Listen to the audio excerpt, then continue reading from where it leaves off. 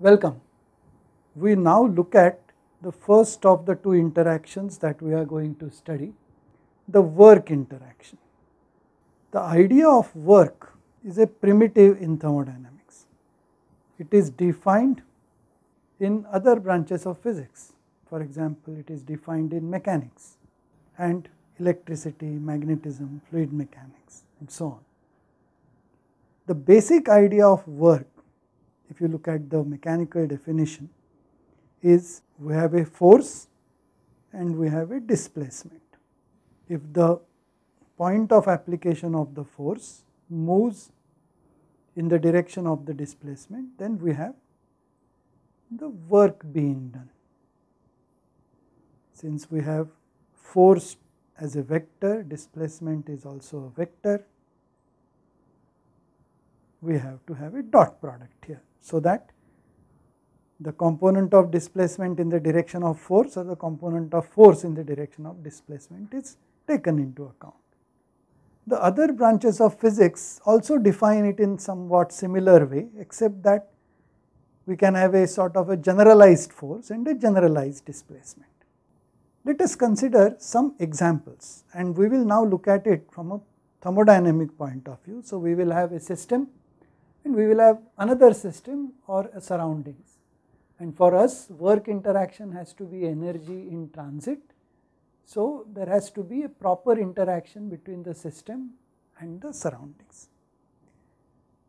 Let us take one illustration. Let us say that we have a rod, or if you wish you could even consider it to be a spring, and let us say that there is a loop at the end of it, and we have a somebody or something which is pulling it. Let us say that this rod is our system and it is pulled by someone, say my hand, and because of it being pulled, there is a tension in the rod pulls me back, and let the tension be T. Tension is a force, and because of my pull, let us say that the initial length of the rod is L and it gets extended by a small amount dl. So, I am holding something in my hand like a rod and I am pulling it, and because I pull it, it gets extended a bit. Of course, the pencil is too stiff to get extended, but I could use a spring and extend it a bit. Now, in this particular case, the system is the rod or the spring, and the small amount of work done is minus T dl, where T is the tension. So, we have something like a force here and we have the displacement dl. We will see and discuss this negative sign later. Let us take another example. All of us have a mobile phone, and each mobile phone has a battery in it or the chargeable cell. So, let us say that we have such a chargeable cell here. Let us say that it has a positive terminal and it has a negative terminal. Let us say that the cell is our system. Let us have a connection from the positive terminal and the negative terminal, and let the potential, electric potential, be E of the positive terminal with respect to negative terminal. This could be 1.5 volts, 2 volts, 3 volts, depending on the type of cell that we have. And let us say that these terminals are connected to some load. It could be the circuit of the mobile phone, it could be a simple resistor, a small lamp, and let us say that this circuit consumes a charge dq. Now, charge is conserved, so whatever is the charge taken from the positive terminal has to be returned to the negative terminal. In terms of I, the current, if the current is I, this will be the current into the small amount of time dt during which the current flows. And we know that in this case we will say that the work done by our system will be plus E dq, or if you want to write it as, it will be plus E I dt. Notice the plus sign here. Another illustration which we will look at is some reasonably thick liquid.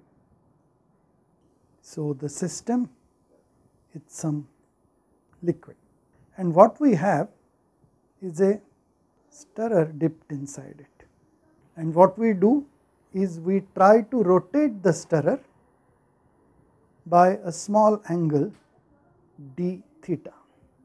The liquid is thick, it is viscous, it could be very viscous like condensed milk. You know how difficult it is to stir condensed milk, but if you try to stir it, the liquid imposes a torque opposing the stirrer, which we have to overcome. Let the torque be tau.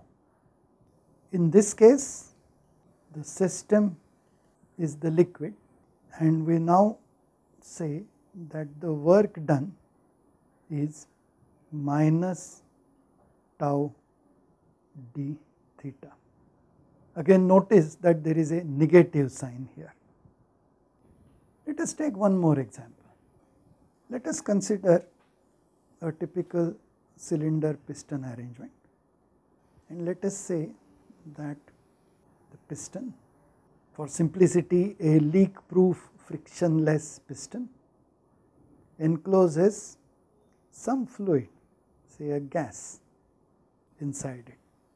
So, the system is the gas in this cylinder piston arrangement. Let us say that the pressure of the gas is P, and this acts uniformly on the piston.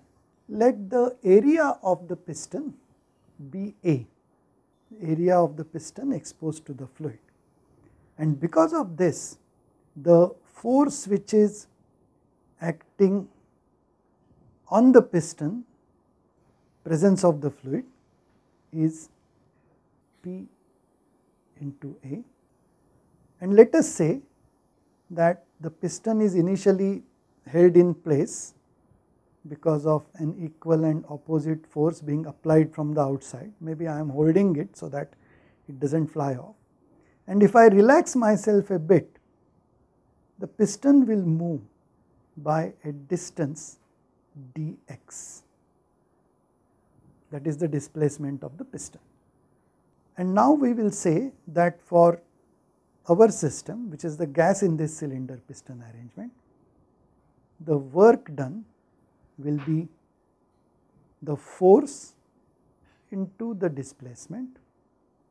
The force is P into A into dx,